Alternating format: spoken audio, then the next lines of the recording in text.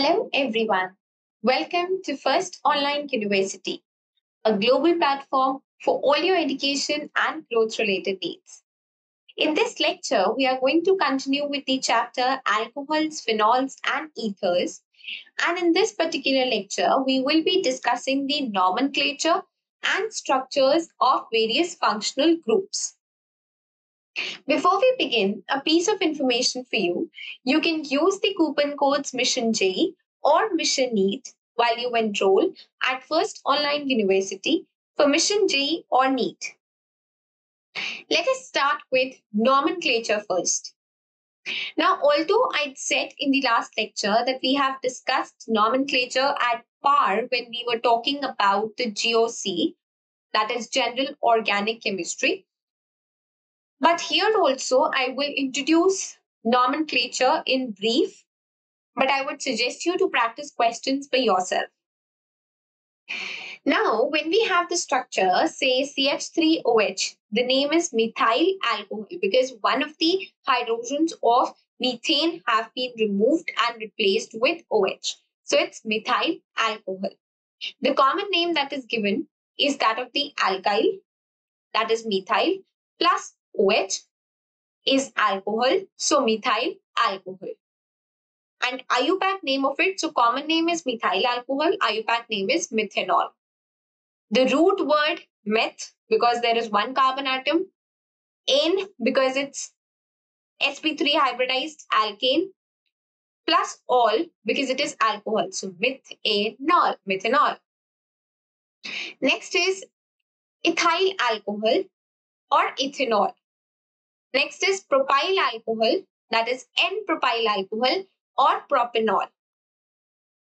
That is propane 1-ol.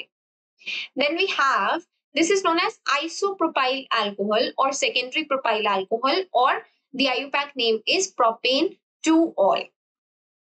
Next we have is N-butyl alcohol. The IUPAC name would be given by butane 1-ol. We can also have OH being present at the second position in butane. So we call it as secondary butyl alcohol or sec-butyl alcohol. And the IUPAC name would be butane 2-ol. Next structure is, this is when you have tertiary butyl alcohol and the IUPAC name would be 2-methyl propane 2-ol. Next is, so just pause the video the moment I give you the structure, pause the video there, think about the IUPAC name, and common names are well known, okay? So it should be known to you. Even if you don't know the common name, that's perfectly fine. You should be able to predict the IUPAC name at least. So for this particular structure, we have the common name as isobutyl alcohol and the IUPAC name will be given by 1, 2, 3. So it's going to be 2-methyl propane 1-ol. Next we have is, this is going to be my primary alcohol only, and the common name is neopentyl alcohol. See, these common names are not like you can just leave them just because you know the IUPAC names. No, these common names are very important because sometimes in the question, the structure will not be given to you. You will just be given the name neopentyl alcohol reacts with this to give the product. Options are given to you. So unless and until you know what the structure of the reactant is, how will you be able to tell what is the product? So you will have to leave the question just because you do not know what is neopentyl alcohol. So you should be very well aware of these common names as well. The IUPAC name for it would be, so we have the parent chain with 3 carbon atoms, so propane, and 2 methyl groups at the second carbon atom, so 2,2-dimethyl propane 1-ol. Next is where you have the structure. So for such large structures, there are no common names. All you have to do is predict the IUPAC names of these compounds. So if you have to do, what you have to do is, you will have to choose the parent chain first of all, number it, and then the positions where the substituents are present, name them in the alphabetical order. So it's going to be 2,2,4 trimethyl pentane 3-ol. Next is this, pretty simple. So it's going to be 1, 2, 3, 4 carbon atoms. So it's going to be butane 2,3-diol. Remember here in butane, N will have E in the end. because we are not writing all, we are writing diol. So it's like whenever you have these di, tri being present in the suffix, there you do not have to remove the e from an or een like that. Next is this particular structure. You will first identify the parent chain and the name would be 4-ethyl heptane 2,3-diol. Next question. So this is the structure. Pause the video here, write the IUPAC name, then match after resuming the video. So you will name by first identifying the parent chain, then giving the substituents the lowest number possible, and then writing down the alphabetical ordered IUPAC name. So it's pentane 1,2-diol. So when I see the next structure, it is this. The IUPAC name would be 4-chloro 2,3-dimethyl pentane 1-ol. I hope you've got this name correct. Next is this particular structure. So identify the longest parent chain starting from this. So we have 5 carbon atoms in the parent chain, so it will be pentane. And if you carefully see, the substituent is this substituent, this. This is basically isopropyl alcohol. This substituent is chloroethyl group, and this is OH. So how do you have to name it? The IUPAC name would be, so it's going to be 3-chloromethyl 2,1-methyl ethyl. So you do not call it as isopropyl, you call it as 1-methyl ethyl pentane 1-ol. See, the moment the structure gets bigger, the difficulty level of giving the name or the nomenclature to that structure increases. But that does not mean that you will leave the question just because you cannot attempt it. You just have to use those 5-6 rules of nomenclature that we have talked about in the nomenclature lecture, and those few rules will help you answer any hell difficult question of nomenclature in this world. Okay? I assure you, if you practice nomenclature really, really well, any complex structure that comes in front of you, you'll be able to answer it. The only key is knowing, first thing, knowing the rules. Second thing, practice. Practice, practice, and practice. Nothing else can make you perfect in nomenclature. Next is this particular structure. Again, you have to identify the longest parent chain first of all, then see the substituents present and simply name it. So it would be 2,5-dimethyl hexane 1,3-diol. Next we have is this particular structure. So I'm giving you like a lot of practice on nomenclature already. So if we are spending time in the lecture section for giving practice to you for nomenclature, I expect that apart from this also you will practice hundreds of questions in nomenclature. Please be very well versed with the nomenclature at least, because you tend to get direct questions based on nomenclature. So for this, since there is a double bond present, so we will give preference to the double bond and start the numbering from this side. So it's going to be hex 1-ene 3-ol. And since we are using a vowel in OL, so we remove the vowel E from ene. Okay, so 2 vowels will not come together. Remember this fact. Next question.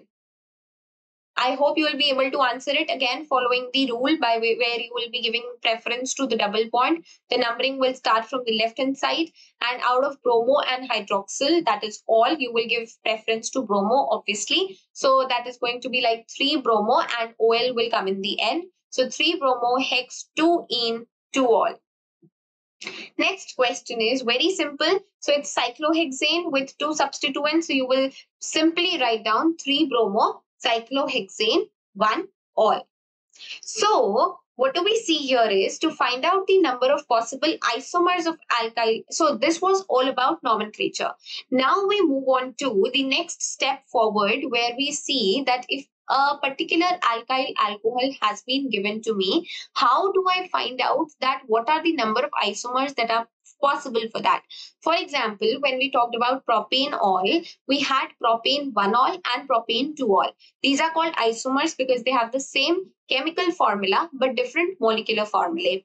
So what do we see here? So they have the same molecular formula but different structures. This is the definition of isomerism or isomers, that is, they have the same molecular formula but different structures. So here, if we want to predict as to the number of such isomers that are possible for any given alkyl alcohol, the formula for it is 2 raised to power n minus 2, and the number of possible isomers plus alkyl alcohol, number of possible isomers of alkyl alcohols plus ethers, it would be 2 raised to power n minus 1 minus 1. Possible isomers of ethers would be 2 raised to power n minus 1 minus 1 bracket minus 2 raised to power n minus 2. So it's like simply subtracting the first equation from the second equation, you will get the answer for the third equation. And n here will simply be the number of carbon atoms. So remember these formulae because they are very, very, very important in the exam. You cannot just draw different structures and predict the number of isomers, because there are very high chances that you are going to make a mistake there. And even if you are not making a mistake, but you're still wasting a lot of time. So in order to save time, you need to remember or memorize these formulae so that you can directly find out the answer and save your time there with accuracy. Okay.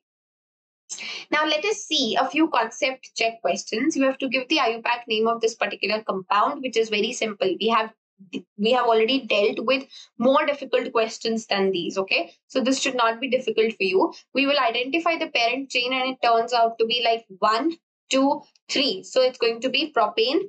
Second position has methyl and second position has OH. So it is going to be 2-methyl propane 2-ol. That is your option number B is the right answer. Next question is IUPAC name of this structure. Pause the video here. Find out the parent chain. Start the numbering from wherever you have to give the preference. Find out how many substituents are there, how do you have to name them in the alphabetical order, and then choose one of the correct answers. So we identify the parent chain having 5 carbon atoms. Then there is a methyl substituent, there is a Cl and another methyl. So you will name it as, starting from the OH side, so it is going to be 4-chloro-2,3-dimethyl pentane 1-ol. That is option number C is the right answer. Next question is the IUPAC name of this. We have already dealt with this question in the practice session, so you should be able to answer it. The answer is 3-bromocyclohexanol. Very simple. Next question is, what are the possible isomers of alkyl alcohols that can be given by what formula? So we have seen it is 2 raised to power n minus 2. That is option C is the right answer. So we are now done with the nomenclature. We will be discussing with about the structures of functional groups. Now, the structure of methanol can be given as, so you have 2 carbon atoms, right? And the bond distance between the two, so it's like where you have carbon and carbon that are carbon with OH, right? So the various bond distances are 142 picometers and 96 picometers. I know it's very light and you might not be clearly able to see it, but you can at least see the values, right? And the angle would be 108.9 degrees. When I talk about the structure of phenol, there we have this particular bond length reduced to 136 picometers. And in case of dimethyl ether, you have sp3 hybridized carbon. 141 picometers is the bond length and the bond angle is 111.7 degrees. So when we talk about the COH bond angle in alcohols, that is slightly less as compared to the tetrahedral bond angle, which is 109 degree 28 minutes.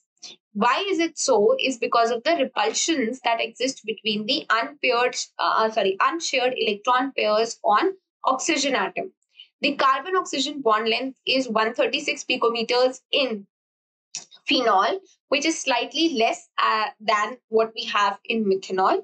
It is due to the fact that there is Because in case of phenol, there is a benzene ring with conjugated double bond, and there is an OH group, and the lone pair of electrons on oxygen has a tendency to move towards the ring. So there is a delocalization possible. So you will have a partial double bond character between the oxygen and the carbon of the benzene ring. Secondly, this sp2 hybridized carbon is attached to OH group of phenol, so that is also responsible for reducing the bond length. Now, if I talk about the order of the bond angle is highest in case of ether, followed by phenol, and in alcohols, the bond angle is going to be the lowest. Now, this is because in case of ether, you have two alkyl groups, which are big ones, okay? So they are going to be far apart from each other because of steric hindrance, and that is going to increase the bond angle. Because in case of alcohols and phenols, like one valency of oxygen is going to be satisfied by a small atom, that is hydrogen. The other group is big. But in case of ether, both the groups are big, and therefore the angle is going to be the biggest. Then we have already seen and compared alcohols and phenols. I will not go into details again. Next, if I talk of bond length, then in case of alcohols and all ethers, we have approximately the same bond length, which is greater as compared to phenol.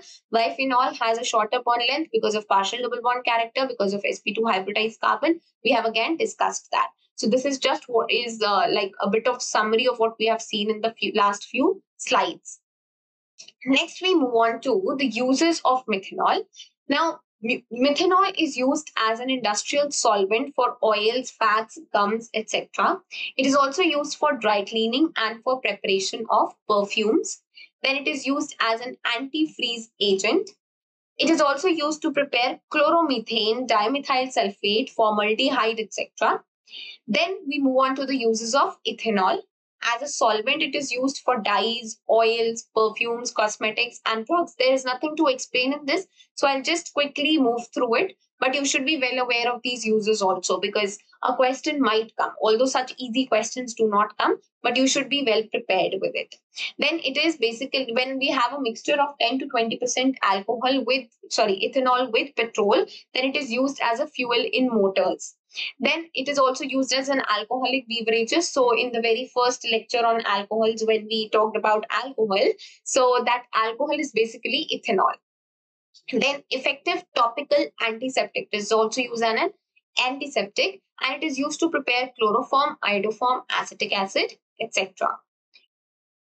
Note that the rectified spirit, you can be asked. Now, this is something you can be directly asked. What is rectified spirit? It is basically 95.6% ethanol, that is ethyl alcohol, plus 4.4% water. It's an azeotropic mixture. So, the par alcohol, so what we have done is rectified spirit. Next, what we have is par alcohol. Par alcohol is basically 20% absolute alcohol plus 80% petrol. So what is absolute alcohol? Absolute alcohol is ethyl alcohol, which contains not more than 1% water. That is 99% pure ethyl alcohol is absolute alcohol. Now let us, towards the end of the lecture, have a look at a few concept check questions to see what you've understood in this entire lecture. The first question is, alcohols have higher boiling points than that of corresponding alkanes because metallic bonding, intramolecular hydrogen bonding, intermolecular hydrogen bonding, none of these. Now, even if you don't know whether intra or inter exists, which I expect you to know, please at least know the fact that boiling point has nothing to do with intramolecular. It is always to do with intermolecular, because the bonding that is going to exist between the molecules is what needs to be broken in order to make the molecule go into the vapor phase. So it is because of intermolecular hydrogen bonding. Next question is, following is used as an antifreeze agent. We have already seen while we were discussing the uses of methyl and ethyl alcohol. The right answer is ethanol.